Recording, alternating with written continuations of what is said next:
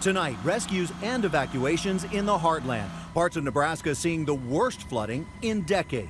There goes the Mormon Canal Bridge right there. It just washed out. Bridges collapsing, levees breaching, all triggered by rapid snowmelt and heavy rain while the ground is frozen or saturated. It really is very dangerous. It's moving fast. It's cold water. You do not want to get caught in it. This Black Hawk helicopter is dropping 1.5-ton sandbags to protect the city of Lincoln's Wells. Northwest of Omaha, the National Guard rescuing 4 people from this home surrounded by water Friday. While in Waterloo, the Elkhorn River topping 24 feet, breaking the record by more than 5 feet. The water claiming at least 1 life. 2 other people are missing in the state. Dangerous flooding extending all the way to Wisconsin. Northeast of Madison, first responders going door to door this week. It's unbelievable. I just never expected it to be this bad.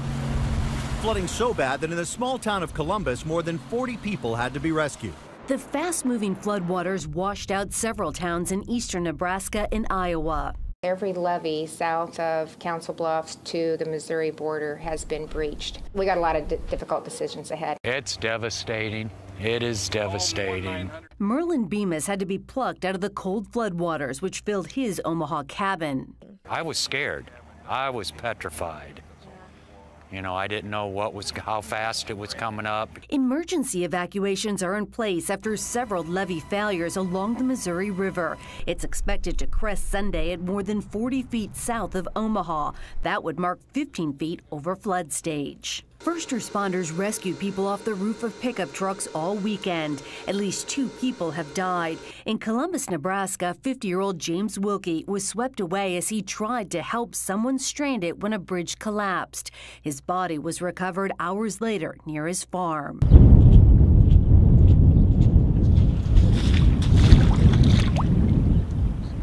Well, maybe she went up that way. I don't think so.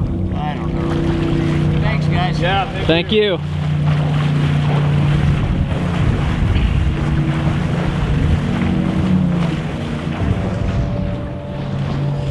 Guys, this is the town of Fremont. About an hour away from my hometown. Obviously, this is not a good situation to be in. Down there, you've got a car pretty much completely submerged in water, so that's probably 6 foot of water down there.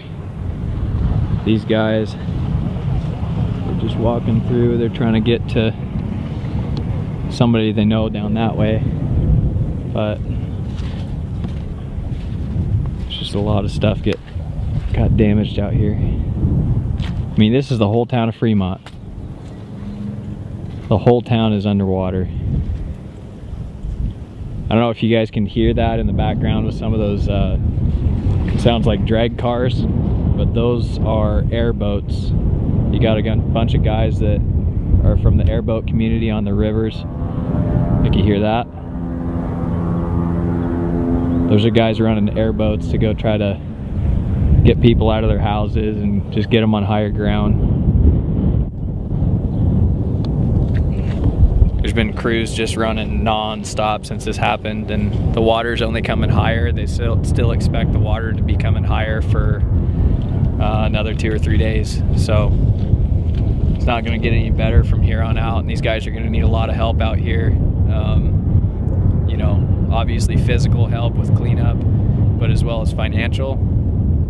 And that's just what I'm trying to do, is just help financially for these people in this community. Like, small town Nebraska, I mean, they need as much help as they can get when stuff like this happens. So, like I say, these are a lot of the river bottoms and the small towns that I go through when I go bow hunting out here, and to see this stuff happening to them really sucks. So, I don't know, hopefully, you know, with what little platform I do have, I know the Whitetail Fit family is strong, and hopefully we can raise some money for these people out here. So, like I say, guys, I've got a GoFundMe account put together that's going to go directly to helping these people out. You hear those airboats in the background, but go directly to helping these people out in these small towns in Nebraska. Just get them food and water. There's been 15+ shelters set up on this side of the state. And like I say, these airboats are just running 24/7, trying to get people out of their houses, get them to higher ground, get them dry. And what I'm trying to help with doing all of this is just getting some clothes on their back and getting them some food, getting them some water, and just helping out with a place to stay, I guess. I feel pretty helpless in a situation like this, but yeah.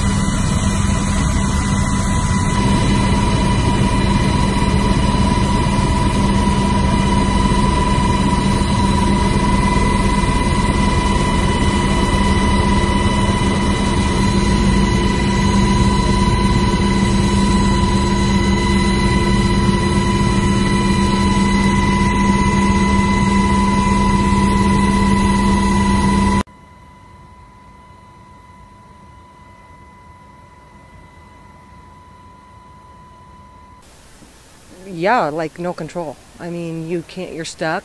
I mean, you don't dare get in it. You could tell, I mean, it sounded like just a rushing, I mean, even inside my apartment here, I could just hear the water rushing. This is a very challenging time for farmers and ranchers across the state. We have snow, heavy snows in parts of the state with a lot of wind, and so as particularly affected cow-calf producers and, well, really any livestock that's outdoors.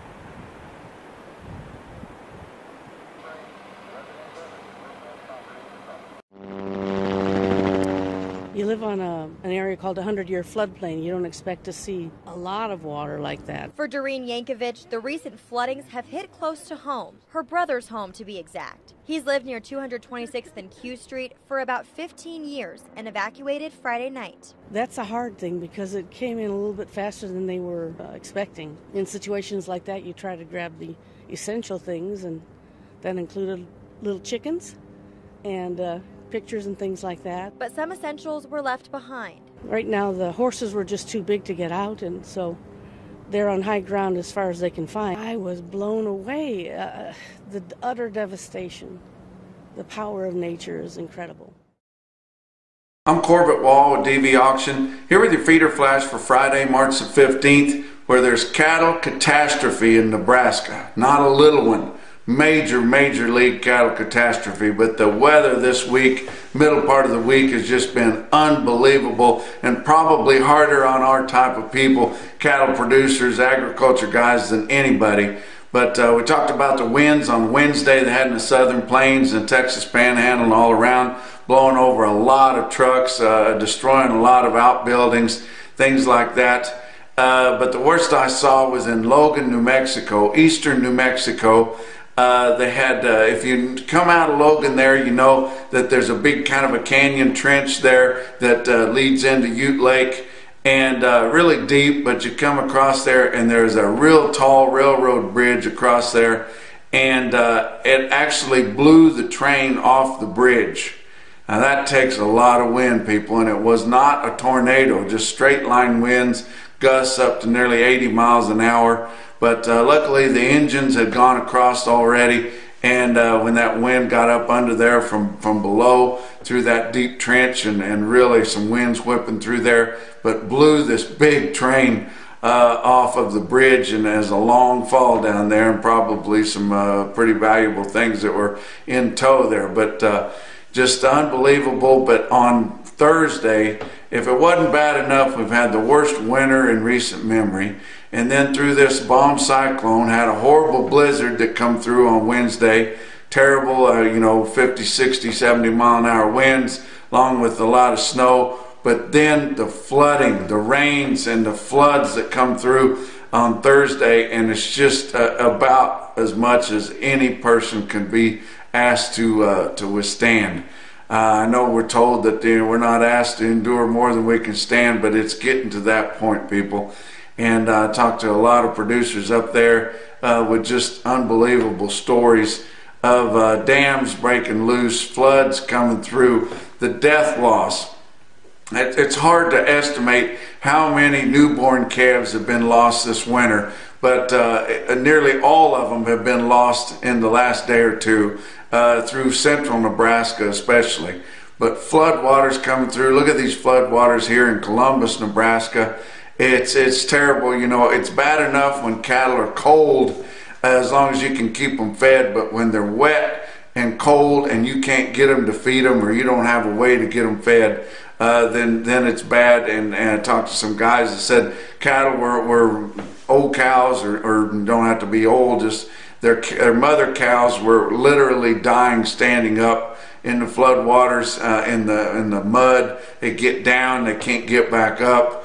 The baby calves don't even have a chance. It's terrible.